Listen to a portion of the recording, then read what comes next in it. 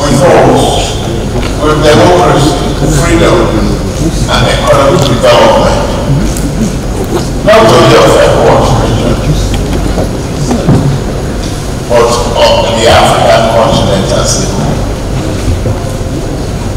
Again, today we gather with one sense of urgency and firm determination, leading upon the commitment made during our first extraordinary session on the great political crisis following our sister nation. During that initial meeting, we voiced our solidarity with the people of Niger and their democratically elected president, His Excellency Mohamed Bazoum, by condemning the military takeover and the unjust detention of their democratically elected president and other officials. As you may recall, we called the junction to rescind the decision of them chopping a democratically elected government. We proceeded to impose sanctions with the hope that this resolute measure will serve as a catalyst for the restoration of the constitutional order in change. Regrettably, the 7-day ultimatum we issued during the first summit has not yielded the desired outcome. We have also made diligent effort through the deployment of various ECOWAS mediation teams. I'm glad Abdul Salam Abubakar is here.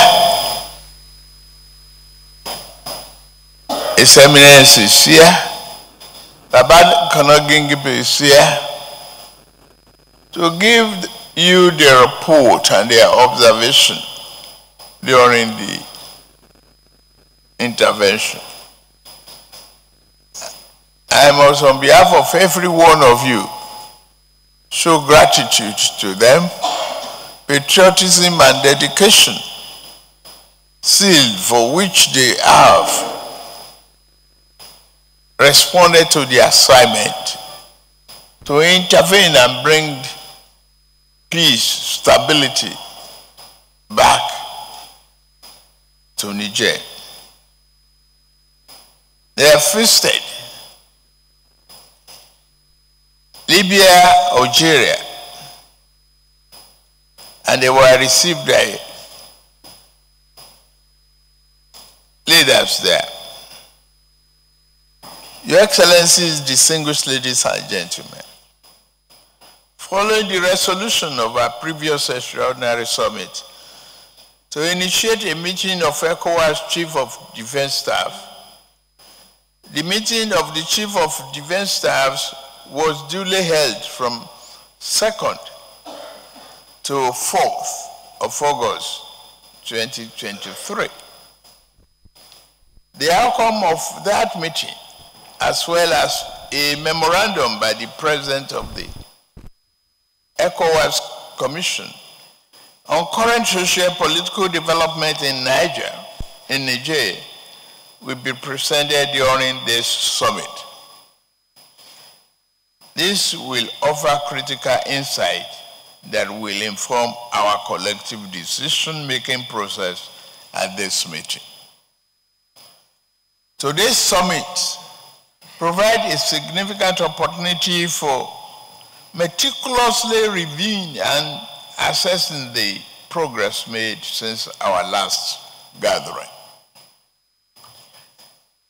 It is essential to evaluate the effectiveness of our interventions and identify any gaps or challenges that may have hindered progress. Only through this comprehensive assessment can we collectively chart a new sustainable path towards lasting peace, stability, and prosperity in Niger. More so, in reaffirming our relentless commitment to democracy, human rights, and the well-being of the people of Niger, it is crucial that we prioritize diplomatic negotiations and dialogue as the bedrock of our approach. We did.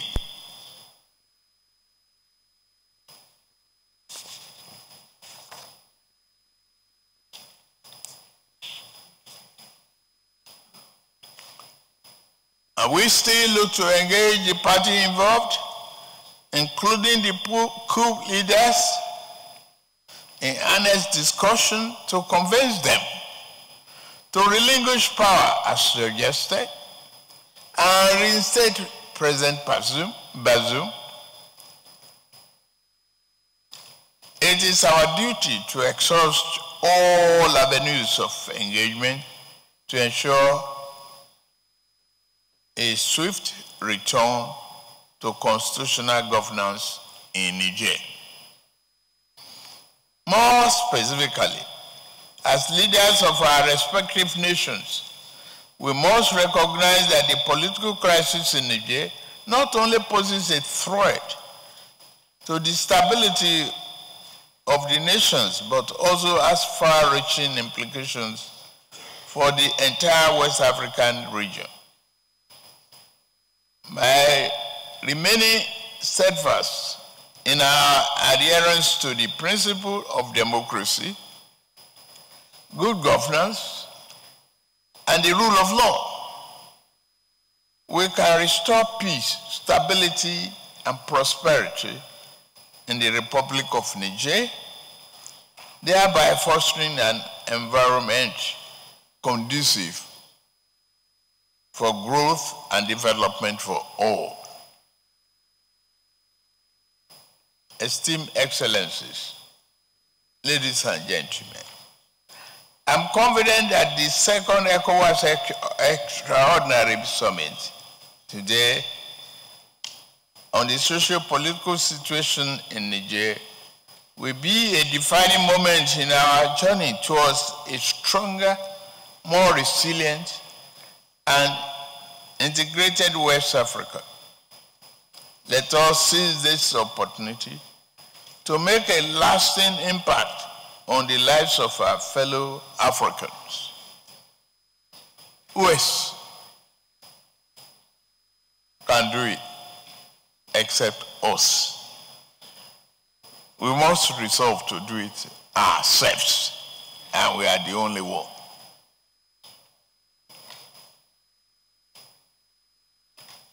I extend my gratitude to each of you for your attention to this critical issue. I trust that our deliberation will be productive and fruitful, leading us to finding an amicable solution to the political crisis in Niger. As we continue to work together in solidarity and harmony, we can ensure a prosperous future for the entire continent, not just only West African sub-region, but our continent, Africa.